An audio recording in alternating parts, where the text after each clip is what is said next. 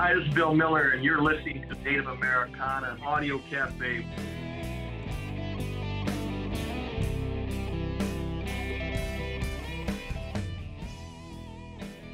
Hey, Bill, good to see and hear you in this weird times, but it's excellent to see you. Yeah, you too. I miss seeing you, brother. You look good. Yeah. How are you doing, and where are you at right now?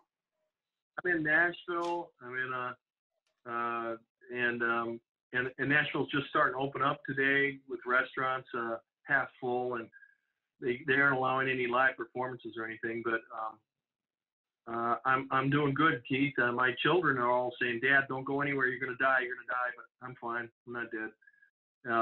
But I've been in the studio for weeks, working on a new project with an incredible producer from Nashville, and going to release this thing pretty soon.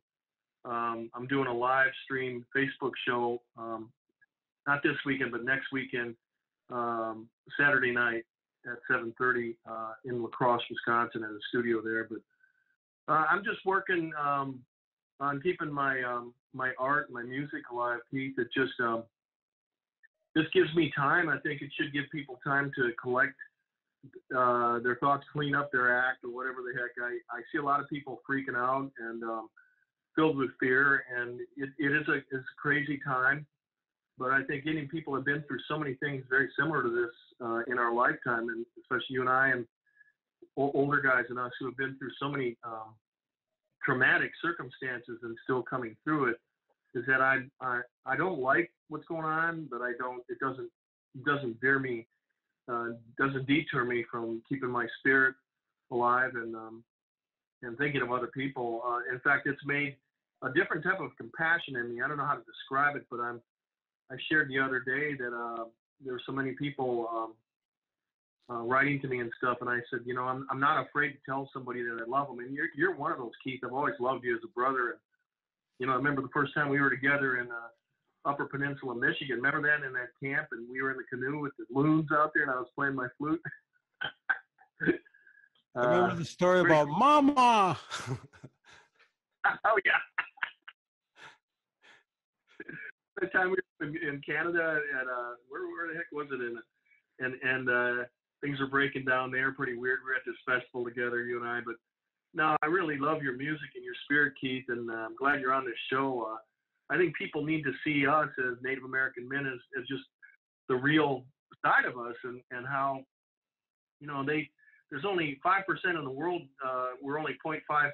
Is it 0.5 or point? Yeah, I think it's 0.5% indigenous people in the whole world, including Australia and the indigenous people. But I really think that little percentage makes a big root depth in this earth. I mean, especially Native people, indigenous, and they're missing the boat. The media, very few people ever even mention us, you know, on this whole thing, and they don't mention us in the elections. They don't mention us at any time. But we're going to speak up, Keith. I'm not gonna stop singing until the day I die. I'm probably going to be in a frickin' chair and fall over on the stage singing the last song of praises, but that's okay. But I guess, you know, I've been wanting to ask you. You're an ethnomusicologist and very knowledgeable about our field, but the term Native Americana, kind of, we're creating a genre and letting the artist weave the tapestry, you know, which each their own song and define it. But what would that term define for you? How would you address that? Well, that's interesting you say that. That's a great point, because I've been asked in colleges with musicologists, what is Native music and all this. And then I was asked when I was touring Tori Amos and Pearl Jam in the 90s, done a lot of radio programs, and they said, what would you consider your music? Because I was with the alternative, you know, like opening up from it. I said, it's altered Native. It's still Native. It's just altered, you know. And I don't know if anybody came up with that term, but I wish they would, because we are free in our own nation here to take on, as you have done, the blues or folk, or putting 49 songs into our own songs. That's a beautiful freedom that we have. And I'm not saying that non-Indians can't do that either. They should. I love them to celebrate our music if they can do it, you know. but it means a lot to me to be connected to Native music. It doesn't mean I'm going to do all powwow songs because I'm not in a drum group. I'm not going to. I play a lot of different styles of music, but I've never been able to separate myself from my past, or not even the past. I hate to say that word. My present tense is still deeply in love with my heritage. It really is, and I've never. Although there's alcoholism, there's a list a mile long about the negatives. You guys got diabetes, you have fetal alcohol syndrome, your unemployment rate is incredibly high, your suicide rate is, all this stuff like that.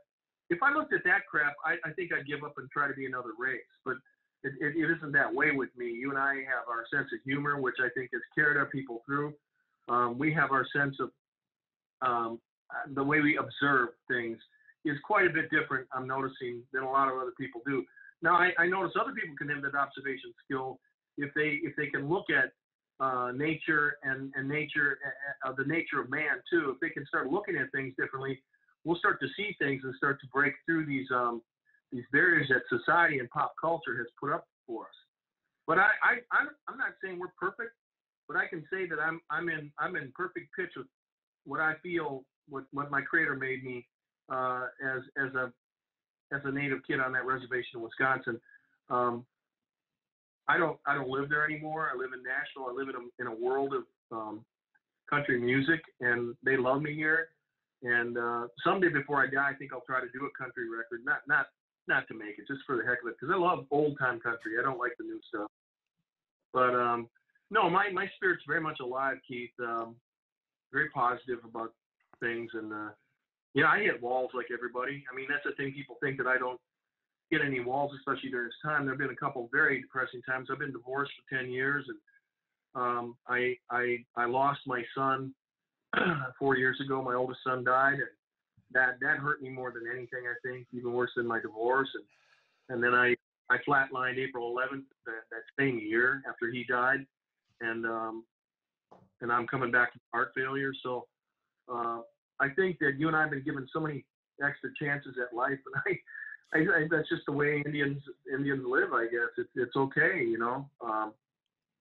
I just keep moving forward. I'm not going to be looking back anymore. I used to look back, but hell, man, I'm not looking back anymore. Well, I think your definition defines it, and we are what I like this saying. It says, Bill, thus the gods extract for the price of a song for us to become what we're singing. And you are Native Americana. I mean, you are alternative. You are all these things. And maybe since you got a guitar in your hand, could you give us the other half of that definition? Yeah, this is a song I wrote about a year after my son died. I think a lot of people that aren't in our world don't understand Indian time. Well, Indian time is the only definition I can give to non-Indians is it's when we get there. I'll get there when I get there. It may be an hour later, maybe in another time zone. It might be next month, but I'll get there. And I was on Indian time with healing with my son. My son and I loved each other, man. He was 6'4" and an incredible musician. So this song attracted a producer. I sang it at Johnny Cash's son's house one night. John Carter Cash is a good friend of mine. He's co-producing this project. And I sang it to his baby, his child. It's called Matosin. Now, Matosin is in my language, Mohican, Stone Tree, and that's my family's real name.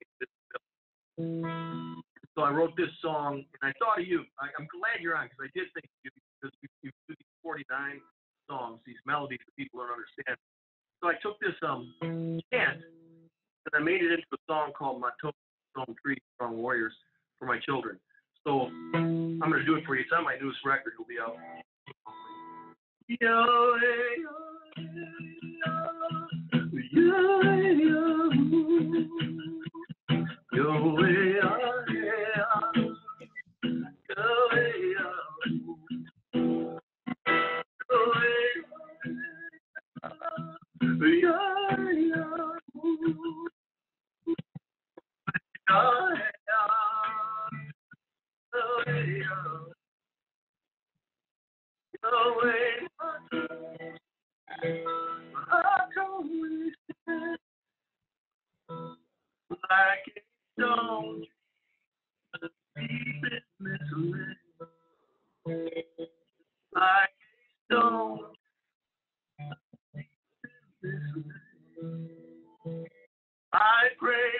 children, they will be strong. They'll dance forever. They will live long.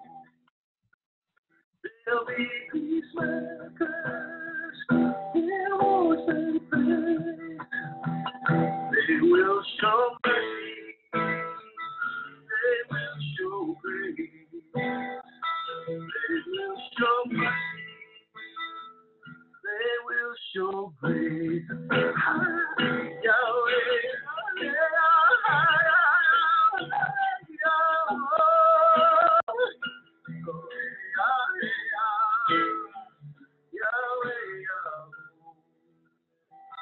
Yahweh, my counsel, I've always said, just like a strong deep in this land, I pray my children, they will be strong. They'll dance forever.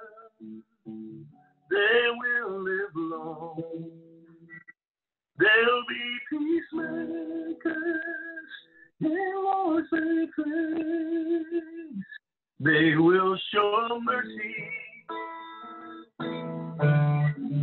They will show grace. Here you go. I like those. Wow, that was so cool, Bill. I had to put on my sunglasses. That's my reader. If the song is really good, it makes me put on my sunglasses. But those are heavy lines. They will show mercy. They will show grace. Those are some deep lyrics, Bill. Well, our people have that even without the churches telling us that, or people telling. We have a deep spiritual background, and there's no reason. We have artistic values. I remember my counselor telling me in high school, Mr. Miller, what are you planning on doing? And I said, I wanted to be a visual artist and go to art school. Oh, you can't do that. You just do crafts. You people do beadwork. You don't do art. I want to be a musician. You can't do that. Your dad's a drunk. You're going to be.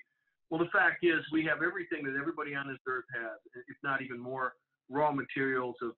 And one of the things I saw in my son and I see in our people, we've even history and Hollywood always paints us as a victim. The fact is, our people have so much strength, and we got to get back that warrior culture. And we have mercy and grace as much as any. I've seen it from so many Native people in my lifetime, showing me mercy and grace and feeding me and holding me and loving me. There's no comparison to a beautiful Native family. There just isn't. I'm sorry. Well, I love the network that it's hard to describe. I guess in the description of this genre, Native Americana, it's kind of off the grid.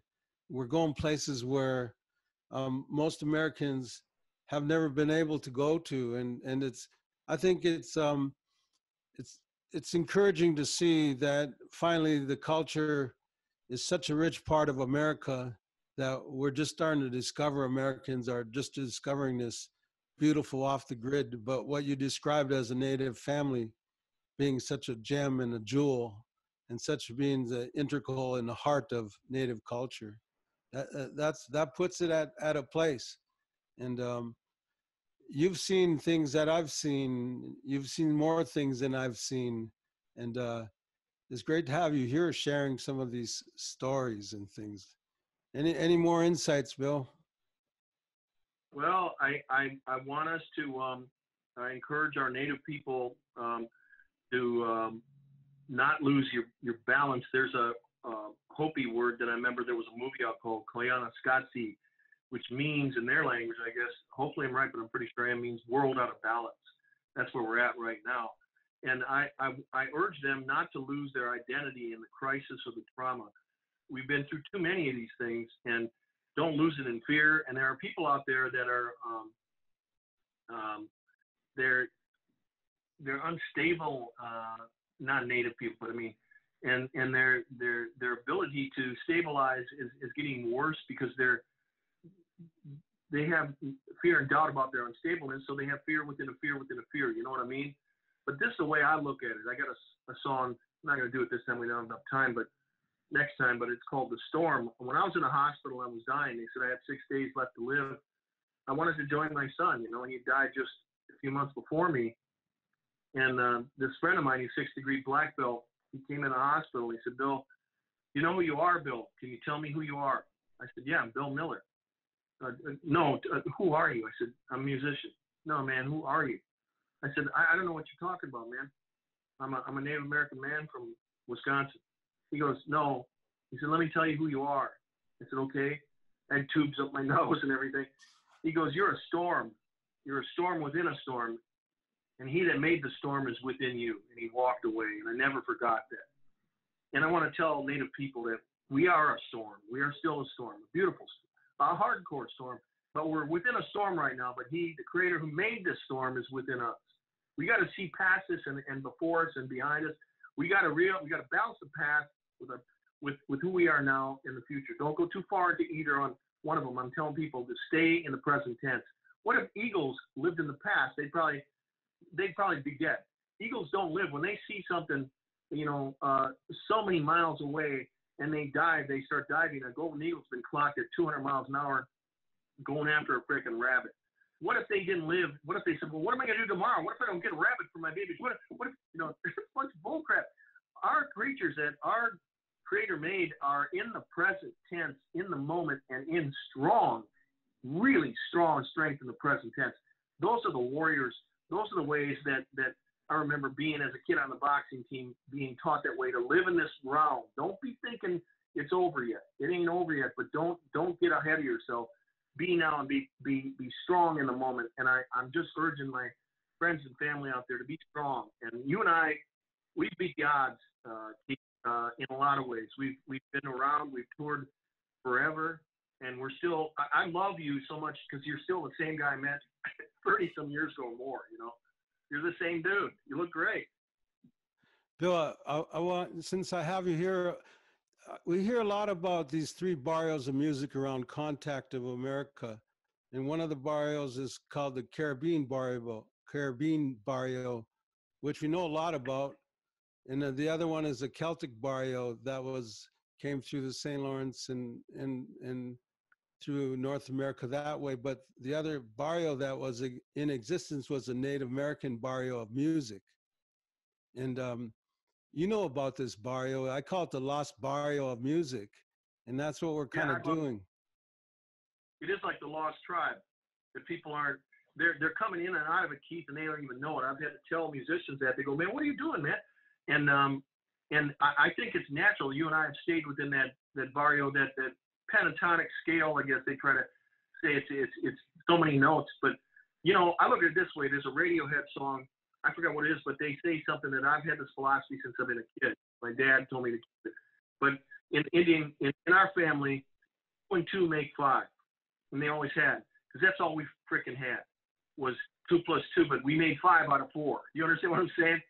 And that's, and in fact, sometimes 2 and 2 means 6, because I have to make even more because I had kids, or it means 7 sometimes. But that 2 and 2 to the world will always make 4. That's their freaking problem. The same with us. You give me 4 notes or 5 notes or 6 notes, and I'll take you to the higher up. I'll take you into the deep, deep crying on the deep. I'll take you into the waters. I'll take you into the spirit world. I'll bring the supernatural element out in that sense, and that's the only place you're going to find it.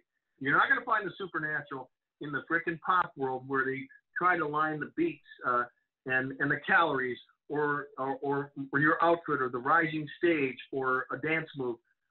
We are in all of that. Our dance moves on fancy dance, grass dance, women's dancing, we got the dance down. Our voices singing high above drum or playing flutes, we've got it all in us.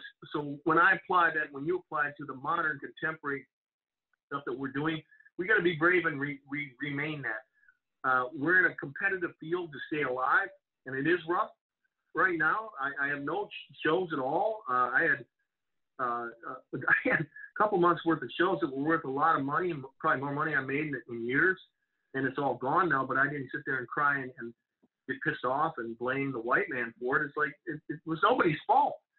We are not in control, but I am in control of my spirit.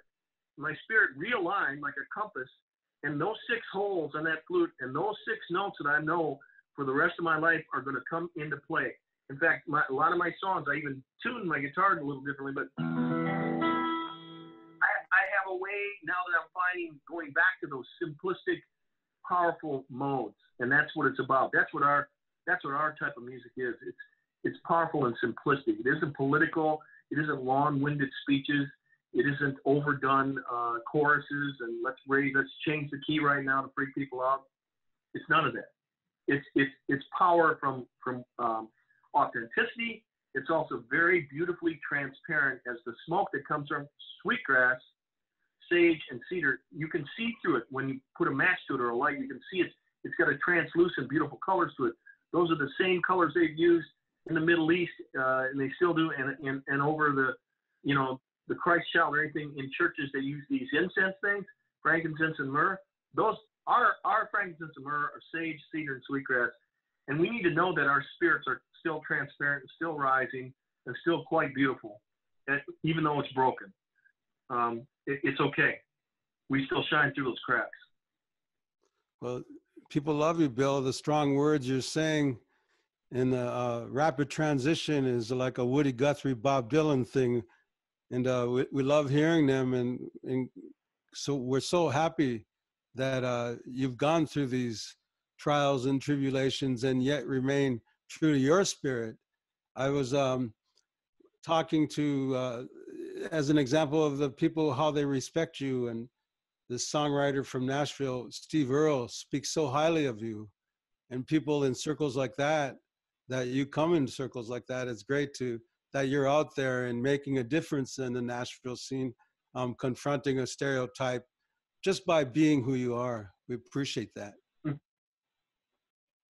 Thanks, Keith. There's always there seems to be a pill for everything nowadays. And I remember growing up on the res, I remember I got sick once. I was teaching in a school, music and art in Milwaukee public schools back when Wisconsin Education for Indians. I was a part of that, and I got sick, and one of the elder Native women, Ojibwe woman, she said, let me make you some tea. And she found some mint that she had grown, and she crushed it up and had it dried that week. And then she made me this mint tea with local honey, and that was all she had. And she said, you need to drink this every day. And within 3 days, I had that ugly cold gone. But I always now go back to mint tea because of that woman. People can make an impression on you, and when they do it out of love and care, plus our medicines are still being used by pharmaceuticals. They've blasted away to made billions of dollars. But we were the original people to have these healing roots, these healing methods of healing each other and taking care of our children and our elders. And we've got to keep that going there. My pill, my main pill I have that I keep going on a daily basis is my music and my art. And I'm so thankful to see you and to be connected with Native people. I'm so isolated right now. Not just because of coronavirus. I've been isolated before this thing. I live in a basement of a friend's house in Nashville. Everybody thinks I have an Arrowhead pool and I drive a Mercedes. I had a beat up Nissan Pathfinder's 400,000 miles on it. I just put new tires last year. I don't have a refrigerator. I don't have a stove. I've lived that way for a while. I live out of a box because of things that just went wrong for a while. But I'm going to get it back, And but my spirit is really touched by you, Keith, and by this radio program, because I miss being with Indian people. I miss seeing you, and I appreciate you putting me on, man. All right. Well, thanks to George and KBFT up there. They loved you and your performance, and thank you, Miigwech.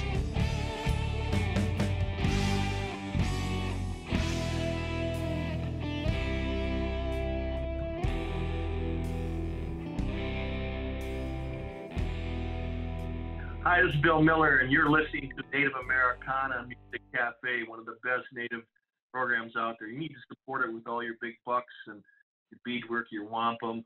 You need to get tires and freaking hubcaps. Send them in. Then make sure they tell people I'm going to be playing Saturday night next week on Facebook Live. And, so maybe